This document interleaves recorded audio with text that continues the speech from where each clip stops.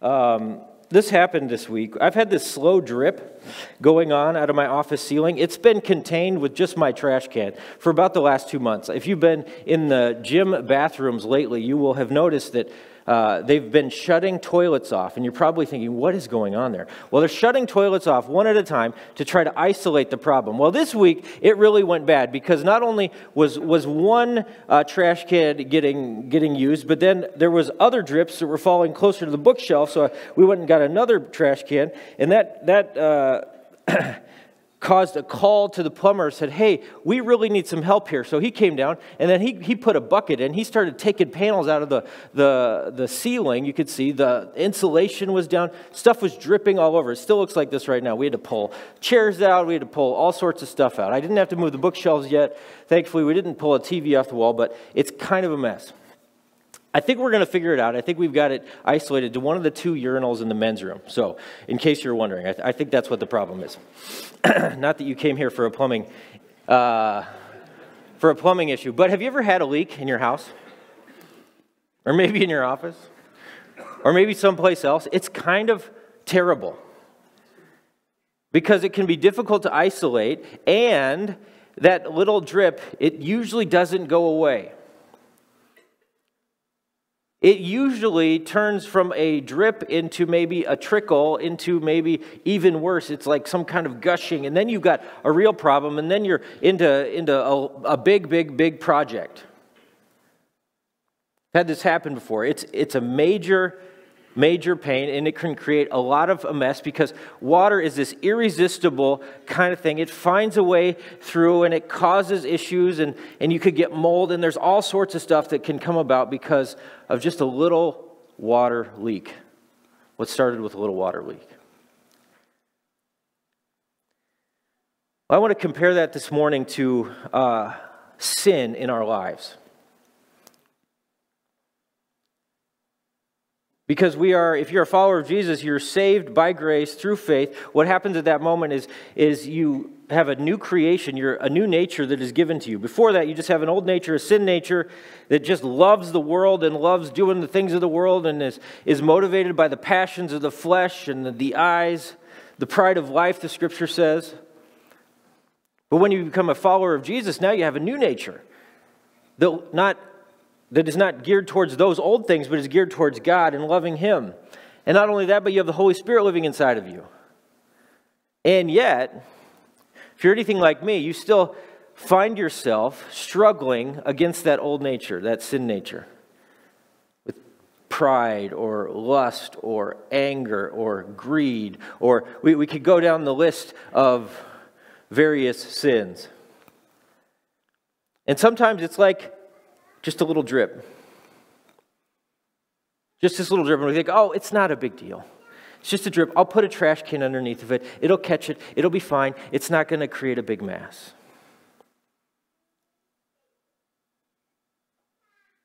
But that's not the way sin is. Sin isn't just a little drip. It's like that water, and it will inevitably get bigger and get worse, and the damage will spread.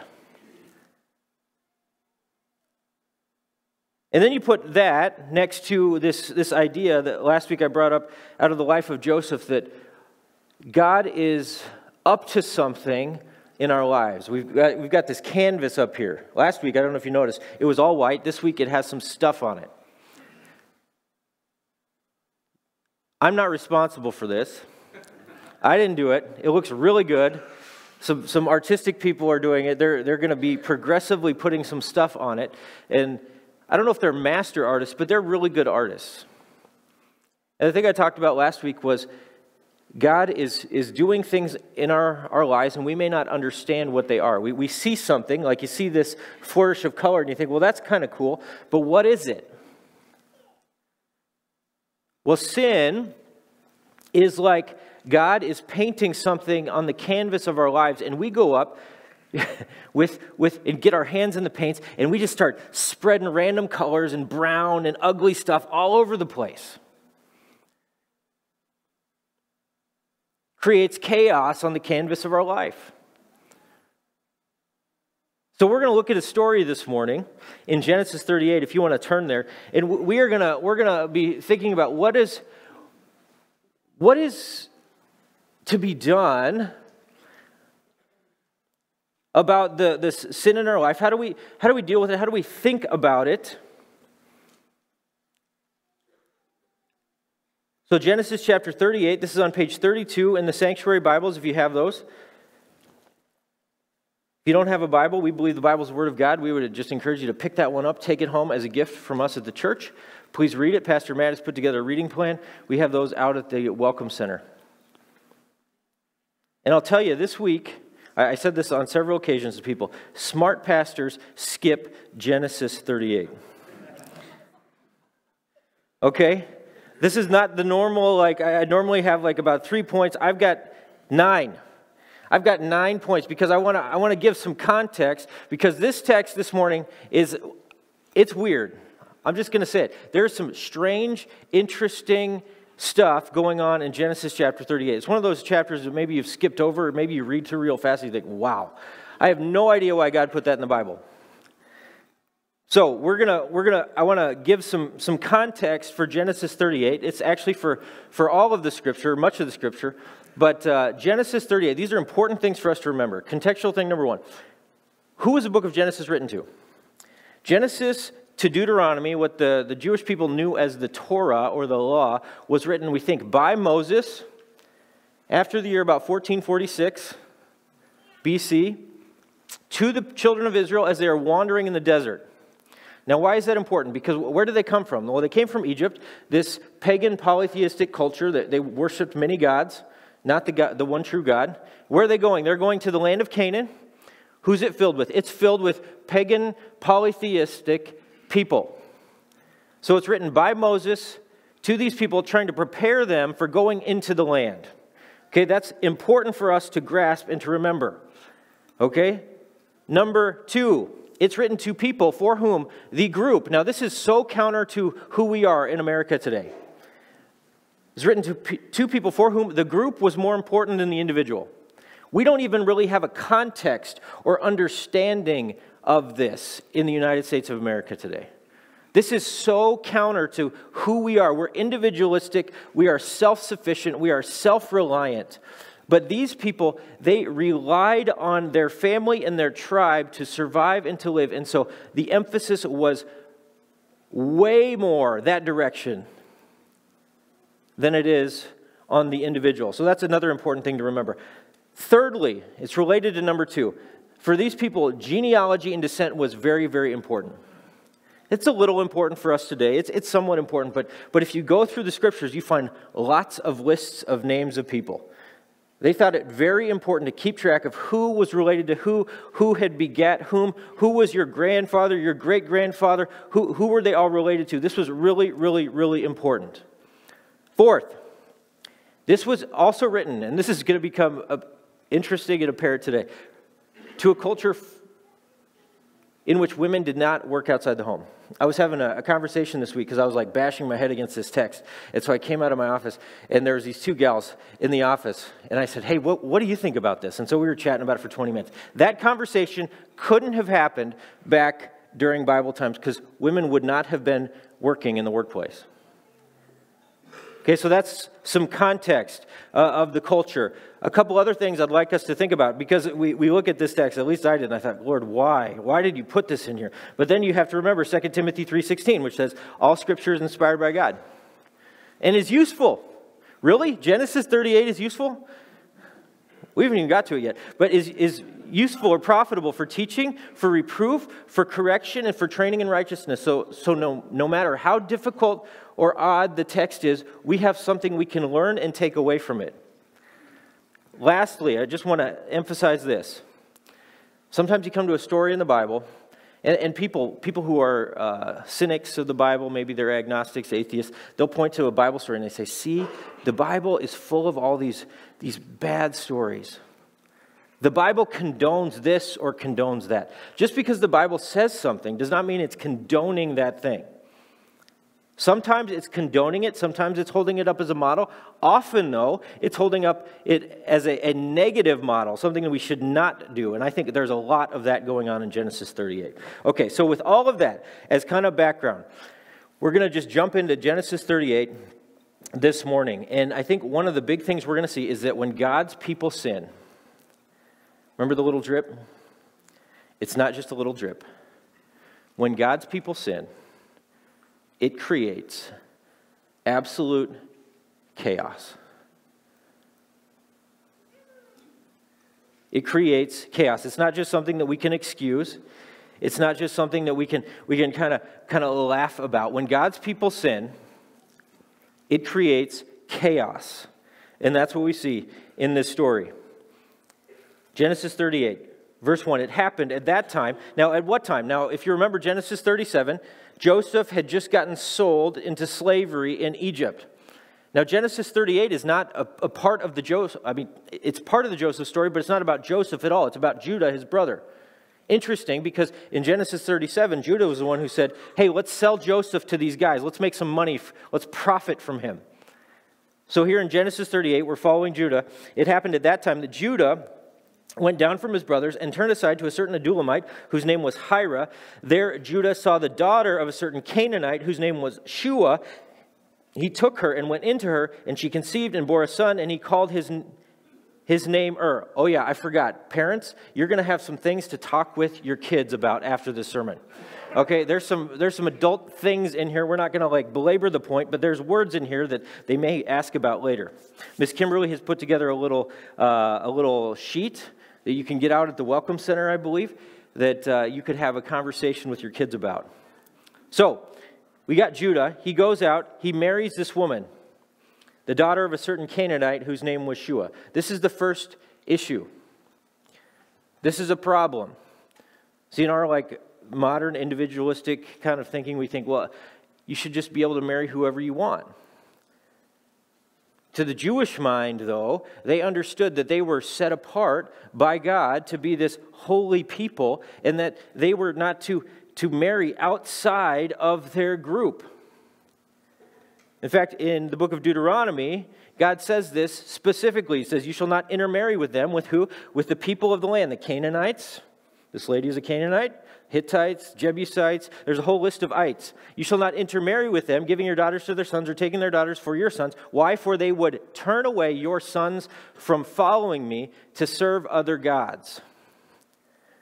So here you have Judah. And he goes down, he sees this woman, she looks good to him. He says, I'm going to marry her. I don't care if she's a Canaanite. I'm not that concerned with her religious beliefs or what she thinks. I just want to marry her. Okay. Well, Deuteronomy, you could say Deuteronomy 7 was written after Judah's life. Fair enough. But Judah's great-grandpa,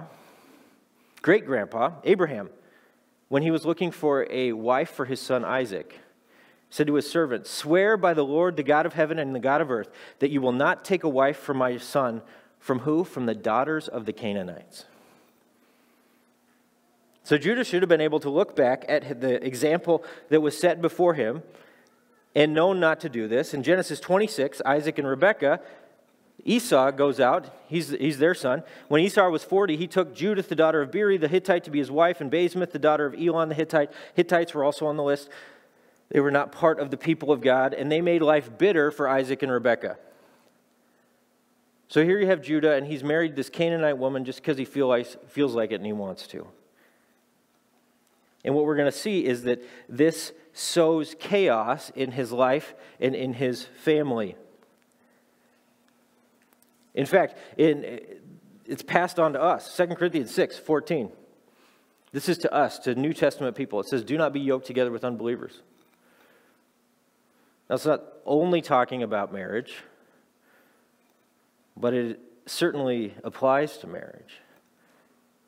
The people of God are not to be intimately connected in a marriage relationship with people who don't know and love and serve God. And when they are, it's going to sow chaos. So back to our story. She conceived and bore a son. There's going to be 3 sons. And he called his name Verse 4, she conceived again and bore a son and called his name Onan. Verse 5, yet again she bore a son and she called his name Shelah. Now Judah was in Kezib when she bore him. So you got these 3 sons, Onan, Shelah. You think, okay, well, this is just this happy little family, Judah, and this unnamed Canaanite woman. It looks like they're doing pretty good. Then it starts to turn a little bit different. Verse 6, and Judah took a wife for his firstborn, and her name was Tamar. Now, we don't know for sure, but we think probably Tamar was another Canaanite woman. They were living in this area where there was Canaanites. Probably Tamar was Canaanite as well. So up to this point, we're just, oh, okay, this is what's going on in Judah's life. No big deal. But in verse 7, we see something. There's this sinister thing at play. But Judah's firstborn, was wicked in the sight of the Lord, and the Lord put him to death. Now, we don't know what had done. We don't know if he's a jerk to his neighbor. We don't know if he's ripping people off. We don't know if he's a murderer. We don't know if he's an adulterer. We have no idea. Interestingly, though, this is the first person that it's in the scripture that it says God just had enough and put him to death. This guy, who was part of the family of blessing, but who had a Canaanite mother. Now, it's going out on a limb. We don't know for sure, but I would imagine, where did this wicked son come from? He came out of that household in which his dad had said, you know what, it's not a big deal who I marry. I'll just marry whoever I want. So he married this woman who probably had nothing going on with the Lord. Probably there were idols worshipped in their home, and he had learned to be wicked in that home. And so we see that the seeds that were planted in Judah's disobedience are beginning to bear fruit. Verse 8, it gets even weirder. Then Judah said to Onan, and there's a lot of explaining that needs to go into this. Then Judah said to Onan, go into your brother's wife and perform the duty of a brother-in-law to her and raise up offspring for your brother. Now, this is probably the weirdest thing in the whole text to our mind. We think, what is going on here? But remember, for these people, what happened with the group and the family was more important than what happened for the individual. Remember that? And descent and inheritance was a super big deal. So, God said some things. This is Deuteronomy 25. This is called levirate marriage. I'll get to a slide about that in a second. But it says, if brothers dwell together and one of them dies and has no son, the wife of the dead man shall not be married outside the family to a stranger. Her husband's brother shall go into her and take her as his wife and perform the duty of a husband's brother to her. And, verse 6, the first son whom she bears shall succeed to the name of his dead brother, that his name may not be blotted out of Israel. So God and the people, they thought it was so important that the name of this oldest son be passed down, and that the inheritance that they had not go outside the family, be passed down within the family. And so they had this thing called levirate marriage.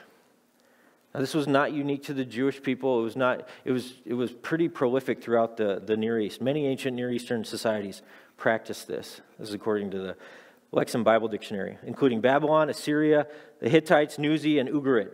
The custom was also present in parts of modern Africa and Asia. And in much of the ancient Near East, the goal of such a practice was to preserve a family's inheritance. Because the property could pass to that woman, and then if she got married outside of the family, then a new family would own the property. So to keep things in the family and to provide for the woman, the widow, because she couldn't go get a job, there was this system. Now, it sounds really weird, foreign to us, and it is. I'm thankful this isn't a thing today.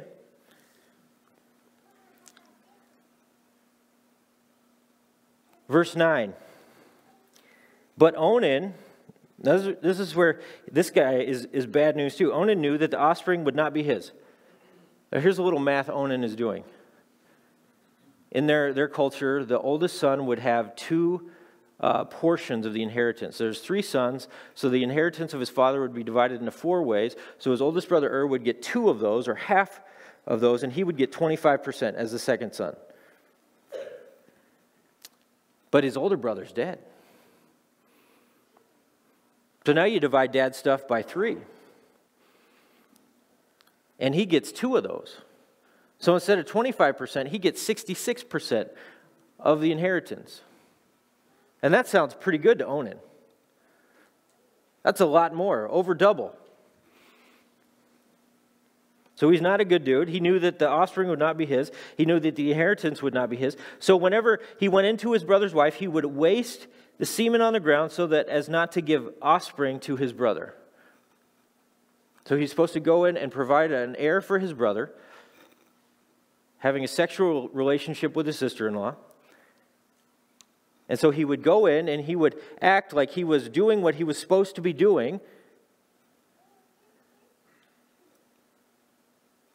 but he wouldn't really. So he would use this woman for his own pleasure. Everyone would think he was doing the upright, outstanding thing. And yet he wasn't really. So verse 10, what did the Lord do? And what he did was wicked in the sight of the Lord, and he, the Lord, put him to death also. So you just see, Judah married this Canaanite woman. They had this household that was not God-fearing. And you see the fruit in the first two sons. Neither one of them were following the Lord at all. They were just doing whatever they wanted. Sin had become this gushing thing in their family. Verse 11, then Judah said to Tamar, his daughter-in-law. Now he only has one son left. He says, remain a widow in your father's house till Shelah, my son, grows up, for he feared that he would die like his brothers. So Tamar went and remained in her father's house. I think what we see from this is that sin just creates chaos wherever it is. Whether it's in the people of God, whether it's outside the people of God, it just, whatever it does, it's like water. It just creates a mess. It creates chaos. So that's the truth, but there's this hope that we see in the rest of the chapter, and as we look into the rest of the Bible. We see that in spite of this chaos, and this is hopeful, because I'm a sinful guy. I'm not perfect. But if sin is like a kid taking their hand to some kind of canvas that has a beautiful painting started on it and just going to town, you think, well, maybe it's ruined. What we see in the rest of the chapter and looking into the Bible is that God will accomplish his purpose anyway. It's not that the sin goes away. We saw Judah is bearing the consequences. We saw died. We saw Onan die. There's very real consequences, but God is somehow going to use that to accomplish his purpose anyway. So we have this lady Tamar, and she's kind of the only one who's acting well. Verse 12, in the course of time, the wife of Judah, Shua's daughter, died. So Judah's Canaanite wife dies. When Judah was comforted, he went up to Timnah to his sheep shearers, and he and his friend Hira the Adullamite. And when Tamar was told, your father-in-law is going up to Timnah to shear his sheep, she took off her widow's garments and covered herself with a veil, wrapping herself up, and sat at the entrance to Enaim, which is on the road to Timnah. Why? For she saw that Shelah was grown up, and she had not been given to him in marriage. Now she had a right to be married to Shelah so that he could provide an heir for her. That was her right in their culture. So what is about to happen, all the commentators agree, what she's about to do is risky and dangerous, but within her rights as a woman in that culture. It's sort of ingenious. It's definitely icky. Verse 15, when Judah saw her, he thought she was a prostitute, for she had covered her face. He turned to her at the roadside and said, come, let me come into you, for he did not know that she was his daughter-in-law. Right? She's tricking him right here. She said, what will you give me now that the bartering starts, that you may come into me? He answered, I will send you a young goat from the flock. And she said, if you give me a pledge until you send it. He said, what pledge shall I give you? She replied, your signet and your cord and your staff that is in your hand. Just so you know, this is like your driver's license, your credit card, stuff that only you could have. It's your identification. So he gave them to her, and went into her, and she conceived by him. Verse 19, then she arose and went away, and taking off her veil, she put on the garments of her widowhood.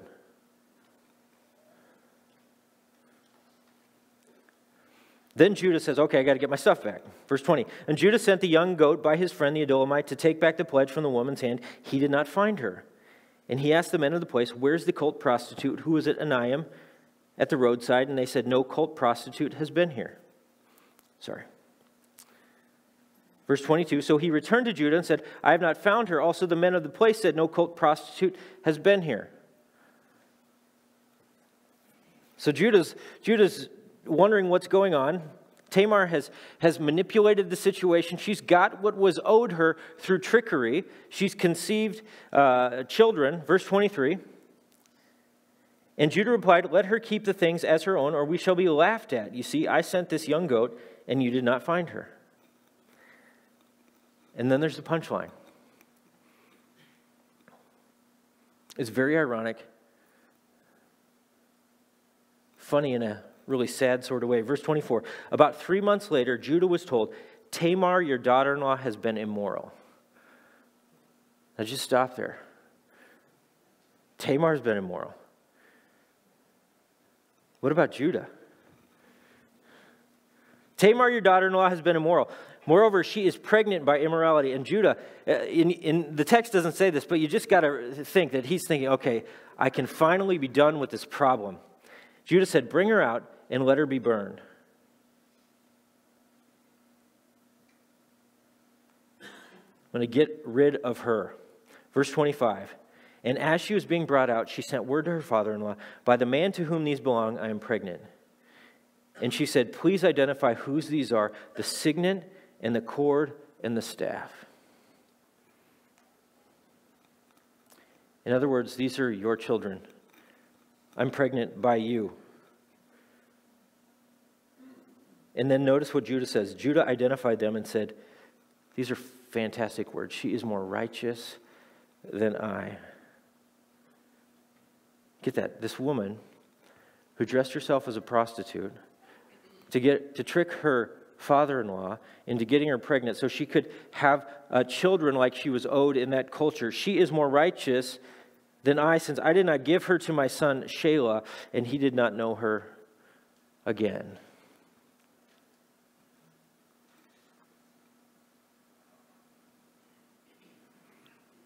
And commentators think, and it's very interesting, you look at just the arc of Judah. So you have Joseph and you have Judah, kind of going back in this part of the Joseph story. Last chapter of Joseph, Judah was the one who said, let's sell him. This chapter is focused on Judah, and Judah acts terrible the whole time. But at the end, he comes around, and it's like he has this aha moment. He sees it. And in a few chapters, Judah is going to be the key person when he's bargaining back and forth with the man that is in charge. They don't know it's Joseph. He's going to be the key who's going back and forth, and he's had this transformation. He's gone from only caring about himself to offering himself in the place of his brother Benjamin. And we wonder, is it this moment that he starts to realize how his own sin has created chaos in his family? When he says, she is more righteous than I. So we see God accomplishing his purpose maybe in Judah's life, in Tamar's life, but in a bigger way. Verse 27, it doesn't start there. There's stop there. When the time of her labor came, there were twins in her womb, and when she was in labor, one put out a hand. I mean, this is odd. And the midwife took and tied a scarlet thread on his hand, saying, this one came out first. Okay, we're going to mark the baby. They didn't probably know there was twins in there. They didn't have ultrasounds like we have. Verse 29. But as he drew back his hand, behold, his brother came out, and she said, what a breach you have made for yourself. Therefore his name was called Perez. Afterward his brother came out with the scarlet thread on his hand, and his name was Zerah. That's the end of the story. Except it's not. Because if you flip in your Bible a few books, there's this wonderful little book called Ruth. And Ruth is the story of this Moabite woman who marries in to the family of Judah. And you're like, oh, that's a cute little story.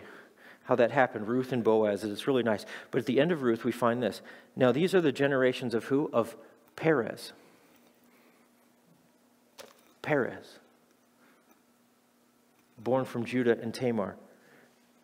Perez fathered Hezron. Hezron fathered Ram. Ram fathered Aminadab. Aminadab fathered Nahshon. Nahshon fathered Salmon. Salmon fathered Boaz. Boaz fathered Obed. Obed fathered Jesse. And Jesse fathered David. So we see God took this hot mess of a family. And this guy, he had not obeyed God at all. But he's the kind of God who can take that and he can make it into something amazing. And it doesn't stop there, because in the book of Matthew, in Matthew chapter 1, verses 1 to 3, we see this. The genealogy. Don't miss it. I mean, like, you look at Genesis 38, you're like, man, I don't want anything to do with that family. Guess what? If you're a Christian today, you're spiritually part of that family. This is our family. It says the book of the genealogy of Jesus Christ, the son of David, the son of Abraham. Abraham was the father of Isaac, and Isaac the father of Jacob, and Jacob the father of Judah and his brothers, and Judah the father of Perez and Zerah by Tamar. And Perez the father of Hezron, and Hezron the father of Ram, etc., etc., all the way down to Jesus. So we see that God is able to take this story, Genesis 38, in all its odd weirdness, terrible, sordid details, and he was able to use it to bring about King David and to bring about his Messiah. That's who our God is. He can take the chaos, even the chaos that we sow in our lives because of sin, and he can use it for his purpose and his glory. That doesn't mean he's going to let us off the hook. Judah had to pay a price. Judah's sons paid a price.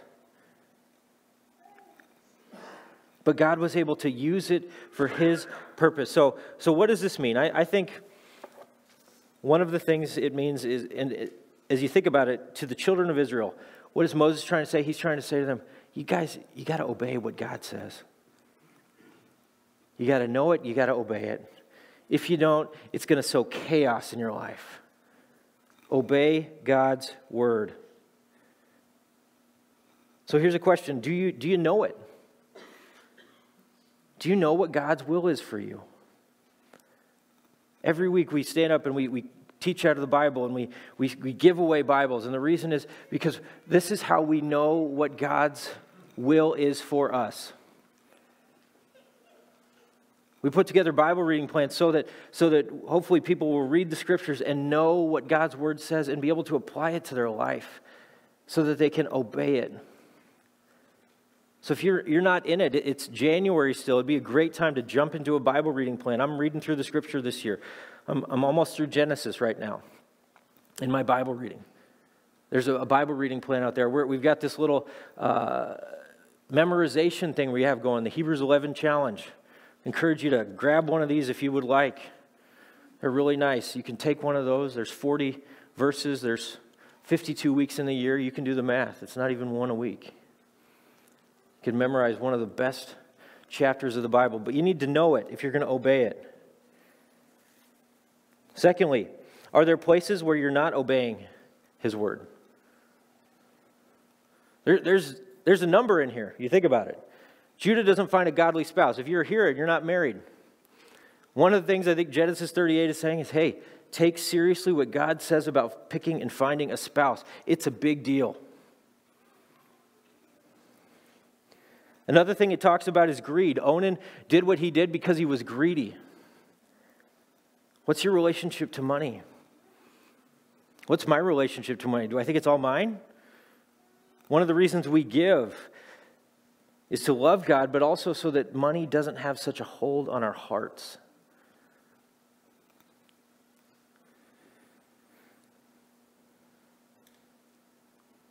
Are there places where we're not obeying God's word, where we know what it says and we just think, I don't want to do that? That'd be too hard.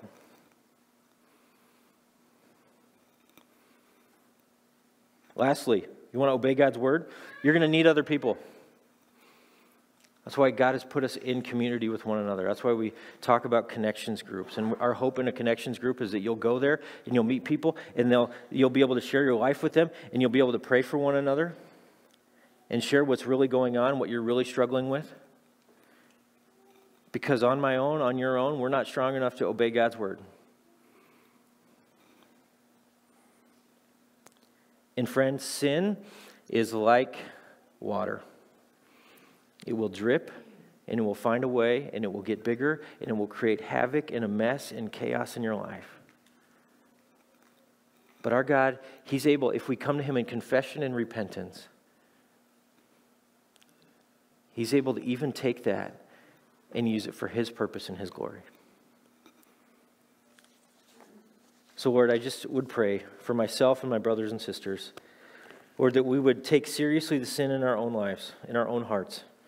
Or that we would know how deep it runs, how bad it is, that we wouldn't just laugh about it, we wouldn't turn a blind eye to it, we would take it seriously, we would confess it.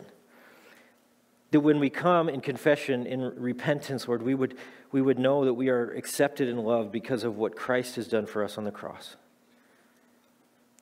Father, would you use even that in our confession of it to others? Would you use it for your purpose and your glory? I pray in your name. Amen.